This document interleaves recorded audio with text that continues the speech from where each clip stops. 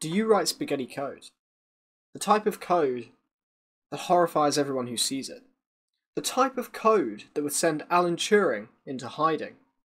Well, if you do, then this video is for you. So how do you turn this into this? Well, I read these two books to find out, and in the next few minutes we're going to fix your code with some of the stuff in them. Now, I can hear you already. Well, my code is actually really clean. Trust me, I thought that too, but I still took some great stuff away from these books, so stick around. I have distilled these books... Hold on. These books into a list of 7 things. Starting with the simple stuff and building into some stuff that I never thought about until I read these. Right, let's get started.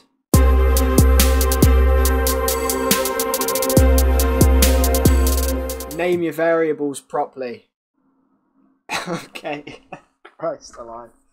This is going to be an interesting video. I've been reading these books and looking at a lot of bad code, and one thing that just baffles me is why people use names like J or count1 and count2 for variables. What do they mean? What data do they represent?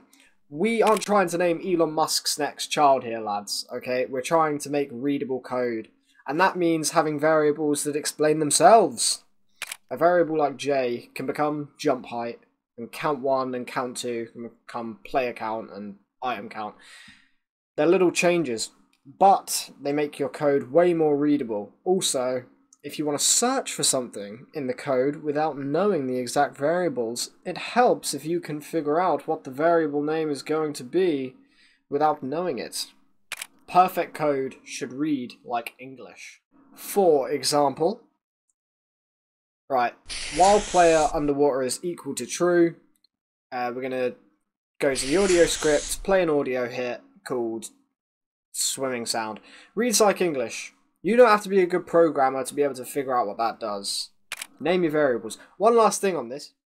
Low level, used to be low level learning, did a video breaking down the frankly shocking source code behind 7-zip and how it made life hard for developers, the developers of 7-zip, to keep their code, secure and error free. I'll link it below if anyone's interested. It's actually a really good watch.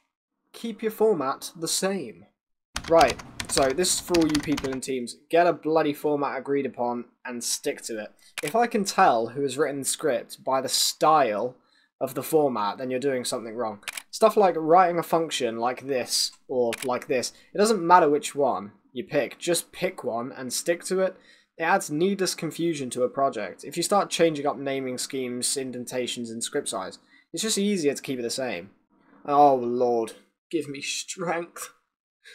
For the next time I see someone with 100 scripts in their project, 99 of which are 50 lines long, and then they have one which is 20,000 lines. That's 20,000 line titan.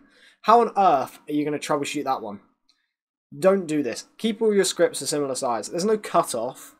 Just, keep an eye on your scripts, and if they're getting a bit beefy, then split them up.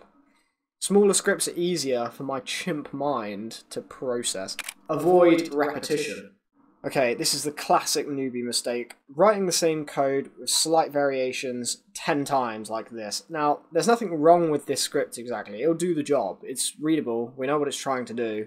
But imagine that you need to change this a bit. Like, you best get your quill out because there's a lot of copy and paste work coming your way. Don't do this. I don't like extra work, and you shouldn't either. And keep your scripts free of duplication. Replace this with this. It'll be easier to modify later on. It's also a little bit more readable, so do this. Functions should do what they say on the tin. This one ties in with the variables with actual names that I mentioned earlier. If I make a function called calculate output for my calculator for the last video, then this function should calculate the output. That's it. It shouldn't start playing audio. It shouldn't be printing the output. None of that's in the name, so don't bloody put it in the function, you silly sausage. When I started implementing this as a rule in my scripts, I found that I would start giving functions like really unwieldy names. Names like calculate and print output, for example. When you start getting names like this, it's probably an indication that your function has too many jobs. It's probably time to chop it up into a couple smaller functions. It'll be easier to read and look after long term. The main thing you need to remember about coding is that you understand your cryptic hell code now. But give it 3 months or show your code to someone else, and then you will understand how important clean code is. Because future you will not remember what calc does, especially if it does more than just calculate something. Don't comment everything. Okie dokie. Here's one that's going to cause some arguments then. Don't bloody comment everything. You'll notice this script does not have one comment. Not one! In fact, the longest script in Ahoy, the survival game I'm making at the moment, let's guess how many comments it has, shall we? It doesn't have 100 comments. No, it doesn't have 100. It doesn't have 10. It doesn't even have 3. But in fact, it only has 1. Also, going back to smaller scripts, it's only 130 lines. Right, so why don't I like comments? Because good code should explain itself. As I said earlier with this code, it explains itself. You can tell what it does because it's written well.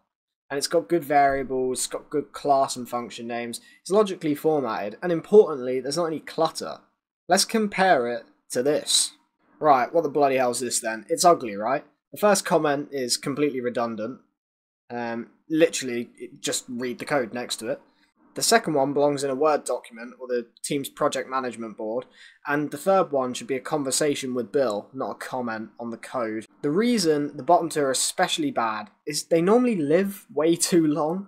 Imagine Bill comes on and he sees the comment and he changes the script around. He adds all the stuff that's been mentioned, he reworks the audio, but he forgets to remove those comments.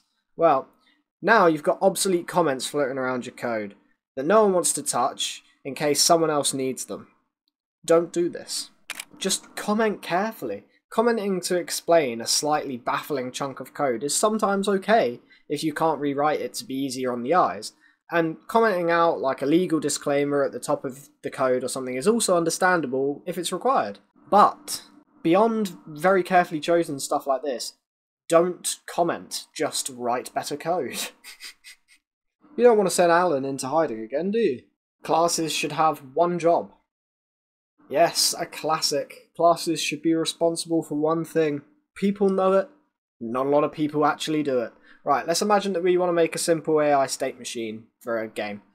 Let's say we want our little guy to attack the player if they're nearby. Otherwise, our AI friend is going to patrol around. Also, let's call him Bob. If Bob gets attacked, he's going to run away. Okay, cool. Simple enough. Let's bang that in one big class then. We'll call it NPC behavior. Okay. Oh wait, no. No, we aren't going to do that. This class would be responsible for all sorts of things. It would be responsible for figuring out what's going on around the NPC. It's going to be responsible for like 3 different NPC behaviors and switching between them all. That's a lot of stuff for one little class to manage. So instead, let's break it up.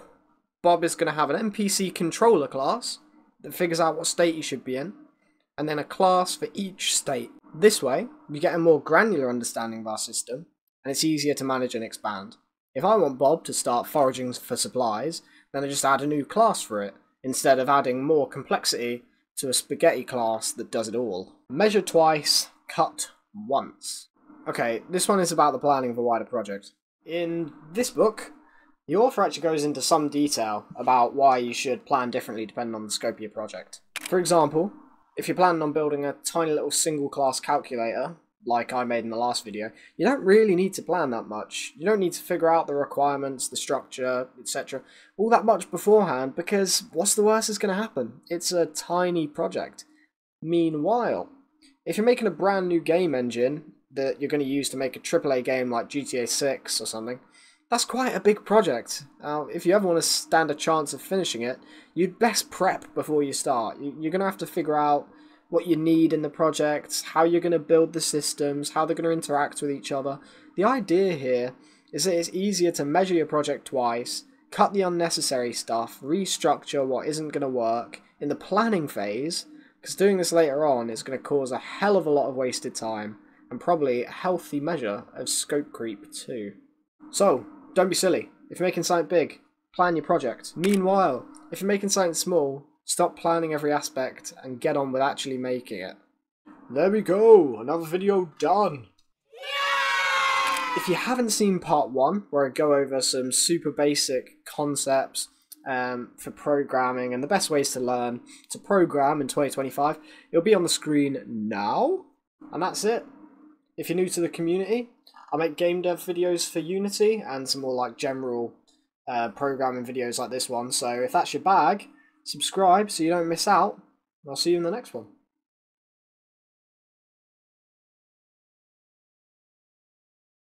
Cool. This short series was like seriously very, very different to what I normally make, but I really enjoyed making it. So if you liked the video, then let me know, and thanks for watching.